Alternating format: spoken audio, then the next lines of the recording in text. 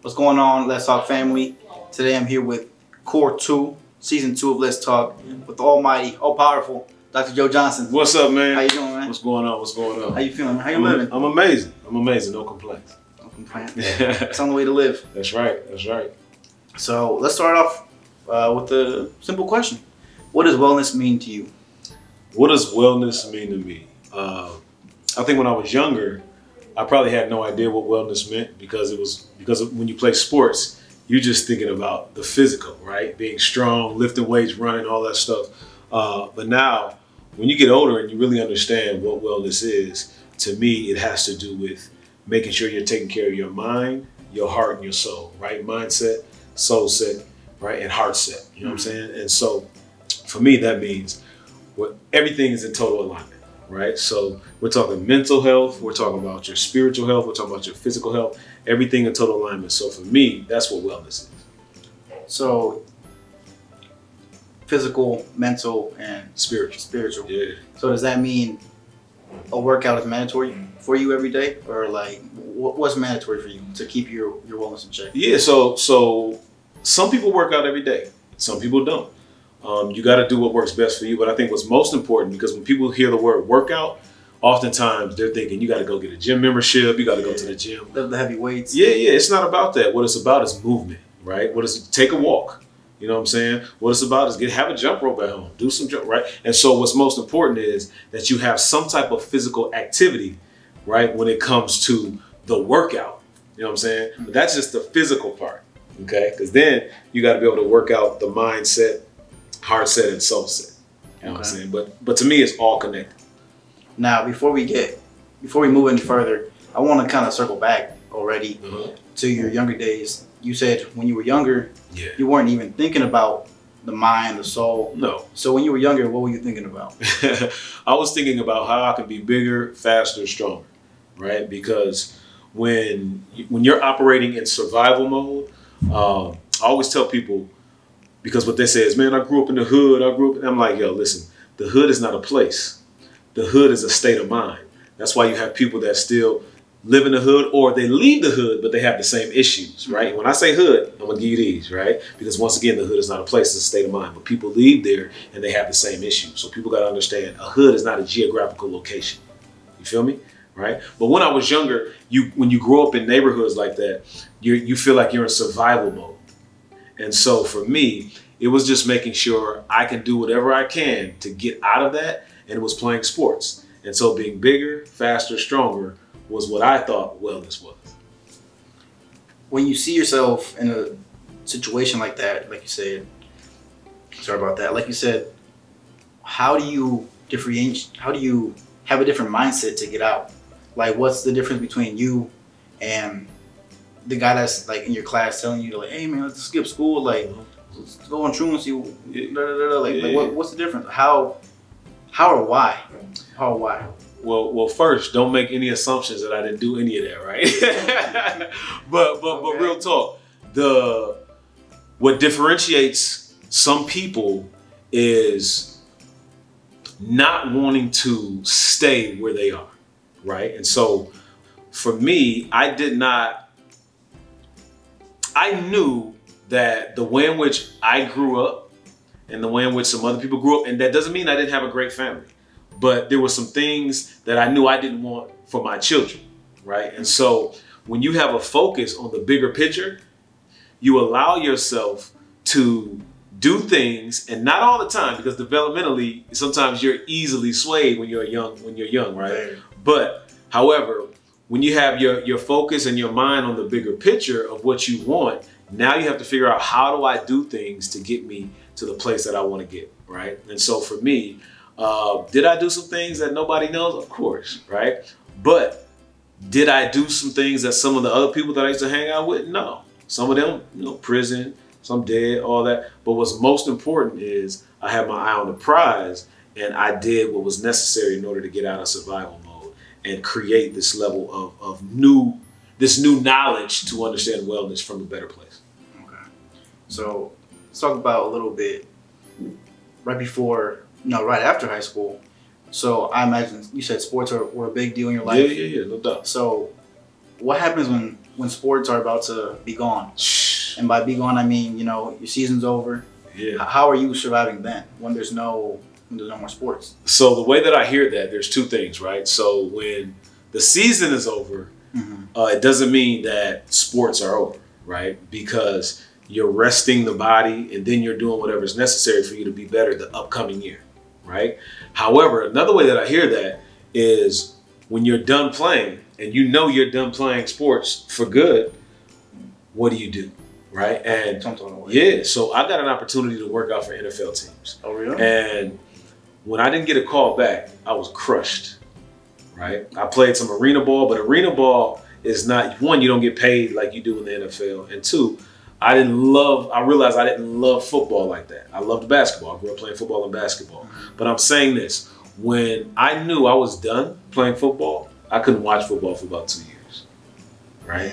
Because you got to understand, my identity was caught up in being Joe Johnson, the athlete, right? And so when that's all you know as a youngster, you sports, and then, like, you know, the other side was girls, right? But when your identity is caught up in what you do, not necessarily who you are, because identity is who you are, right? But when it's caught up in what you do and what you're good at, what happens is when that's gone, you don't know who you are and you're lost. And so for me, I couldn't watch football for a couple of years. So after sports, I didn't know. I was lost for a while and I had to figure it out. Now, man, that's crazy. That's just crazy. But do you think that's a major part in a lot of what I'm trying to say is, do you think a lot of athletes have that same identity issue? Oh, yeah, no Especially if, like you said, you know, they get called up to the combine, no callbacks. Yeah. Back to working 9 to 5. Do you think that's what happens? Well, this is the thing. Like when you think of college athletics, number one, you have people that get opportunities. One, it's slim the amount of people that get an opportunity to work out for NFL teams, right?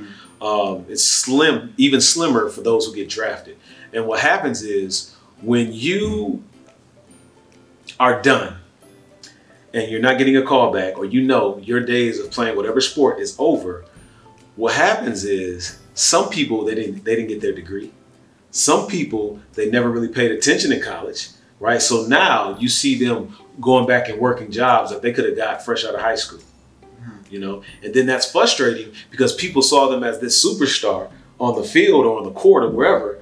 And then that's gone and now they feel like a nobody.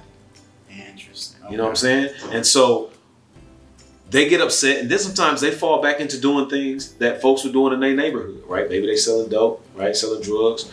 You know, they just fall back into things that they know isn't beneficial for them. But the issue is an identity issue, because when you feel like all you are is that sport you play, you miss out on all those other beautiful areas of who you are, right? But you become lost because you've been doing that your whole life, right? So it's whatever keeps up that superstar identity, no matter like what it entails doing, whether it's going back to the block and selling dope or just you're trying to recreate that feeling, right? So for me, you know, I speak for a living. I get to speak all over the world, right? And what happened for me was I worked in K through 12, higher education, corporate America, and in all those times, something in my soul was saying, "Yo, this can't be it," right? And something in me was like, "Yo, you were not born to just pay bills and die." Right. And what it was this. I had to learn that I was more than what I did. You know what I'm saying? And a lot of people, everything about them is what they do. That's when you ask people, hey, who are you? They start naming off their resumes. You know what I'm saying? Like job. Right. And that's not who you are, right? Who you are is here. It's core, like certain attributes, traits, right? Those personalities. And so it's important for people to understand, if you want to get past whatever it is when you're feeling down, you gotta first know who you are. You know what I mean? Okay. And I'm sitting here thinking just about that question. It's a very difficult question if you haven't been in that situation. You know what I'm saying? Because some people, they don't understand what it means to feel like you've lost everything that you've been working on your whole life. And that's what happens when sports ends. You feel like you've lost everything. And I needed that same high. That's why I speak now, because I practice, then there's an audience. It's just like sports. Yeah. Especially if you've been doing it since you were in middle school, let's say. You spent 11, 12 years working to get to that final destination, which is the league. Yep. You don't get it. What else? There you go. Yeah. That's interesting. Yeah. So, talking about how you got into speaking, what was, like, how was the first event? Do you remember the first event? Oh yeah, I got the audio. I got the video. I got the audio, and it's terrible. It's terrible. But the first time that I spoke, my grandfather, who ascended, right, he passed away. The Reverend Dr. Donnie Sims, super dope grandfather. But he allowed me to speak on Father's Day. Okay. And so I spoke about like fatherhood and the meaning of fatherhood. I wasn't a father yet, but I was speaking about it from the sense of being a son, right? Okay. And boy, it was trash. I was listening to it, I was stuttering, right? But it was my first time to get up and actually put something together and speak in front of people. Okay. Yeah, I feel like as a son, I mean, just me personally speaking, I can't ever talk about being a dad. My dad tells me, you will never know how this feels, like how it feels to be a dad. And I'm like, wow. So like ever since then, I've tried to put myself in their position. But like you said, I don't think it's just one of those things that you'll never know what it feels until you get there. That's true. That's true. And I'm not even going to say, but I'm going to say, and as a son, you also learn what it is you want to do as a father.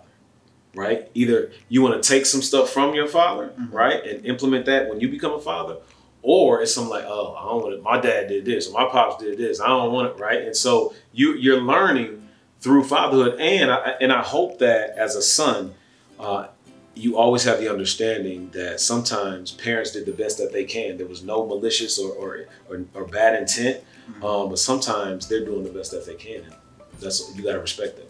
You know? Yeah, it's a lot of times I look back. I'm like, man, you know, I wish that would have gone differently.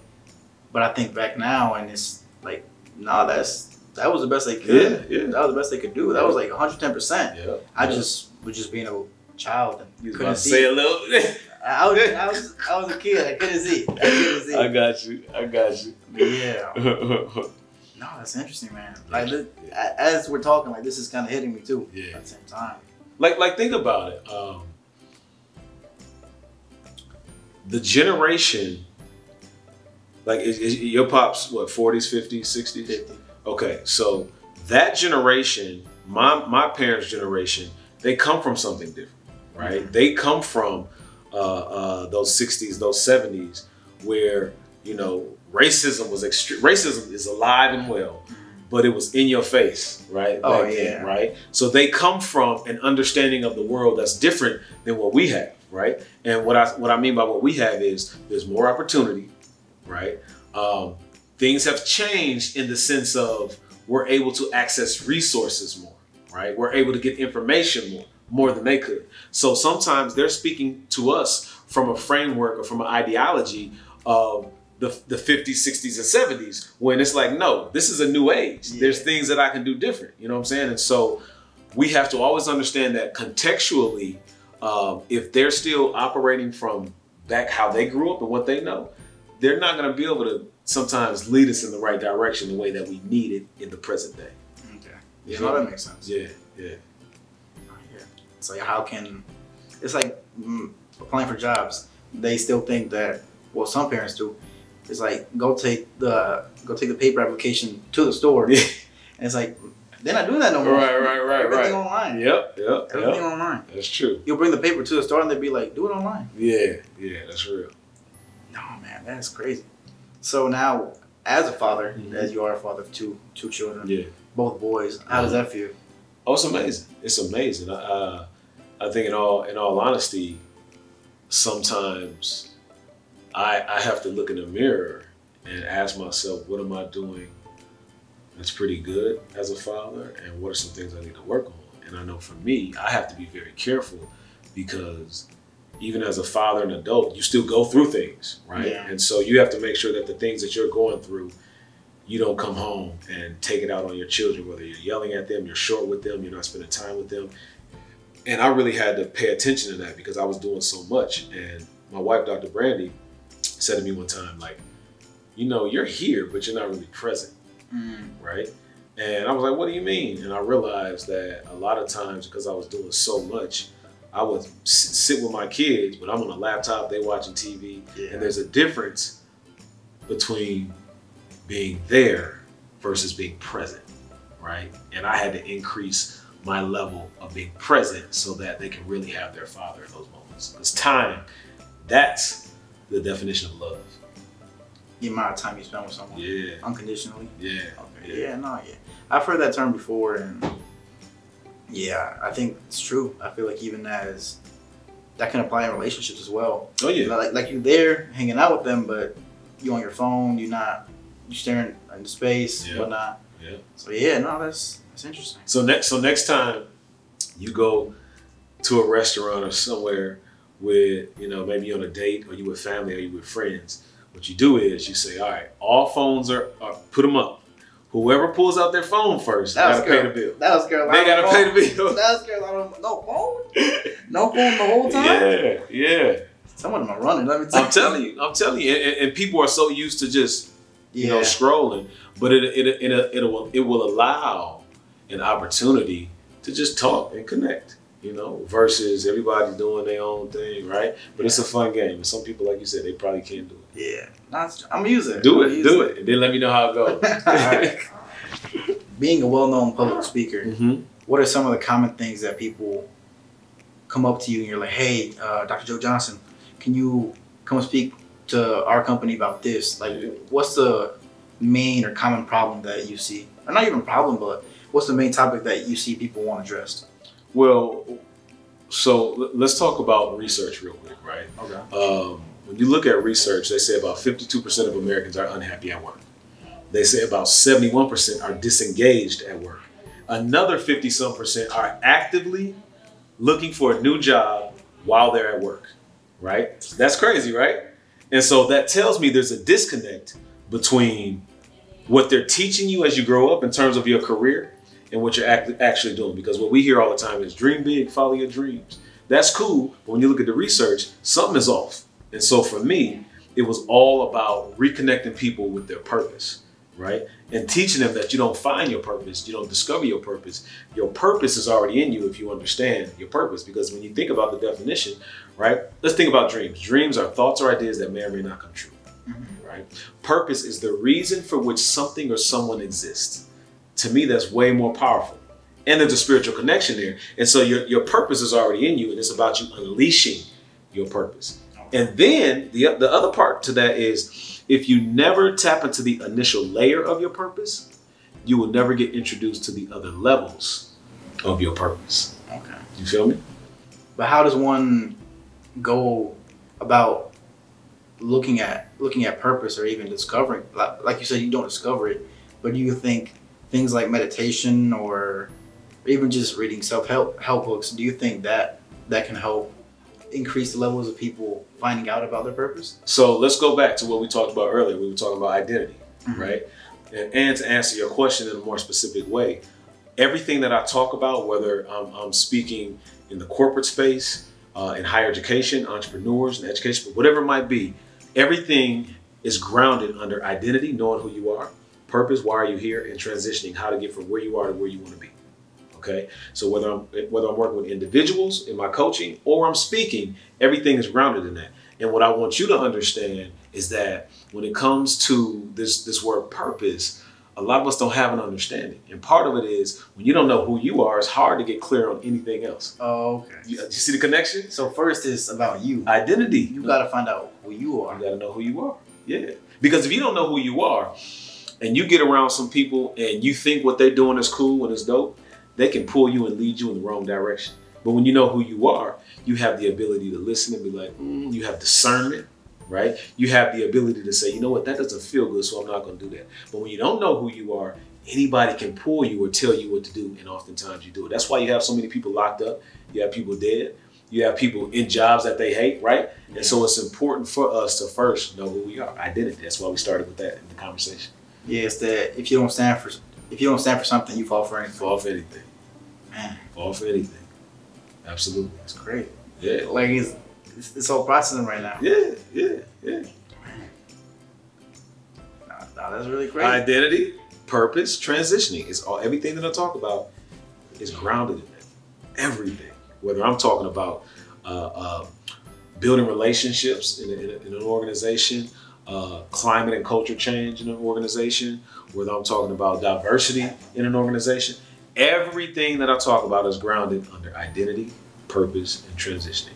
Who are you? Why are you here? And how do you get from where you are to where you want to be? Powerful. Oh, powerful for a reason. There you go. There you go. One of the most important. This is what I realize in the work that I've done over the years. One of the most important questions we must ask ourselves, that too many of us don't. You have to ask yourself, what am I lying to myself about?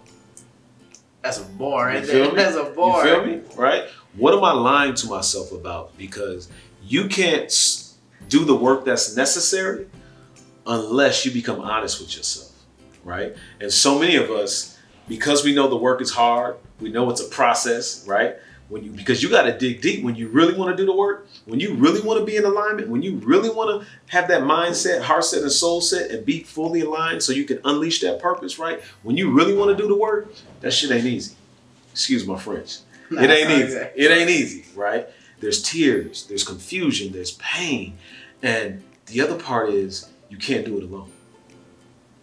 Everybody, so many people, their favorite phrase is, oh, I'll figure it out. And they take that all throughout their lives. And the problem is you can't figure everything out on your own, right? So once you tell yourself the truth and be honest and stop lying, thinking you can do everything on your own, you'll go get a therapist. You'll go get a spiritual coach, right? You'll go find a circle of people that can help you get into alignment so that you can do the stuff that you want to do in terms of creating the life and career that you desire. But what's most important is that we ask ourselves the question, what am I lying to myself about?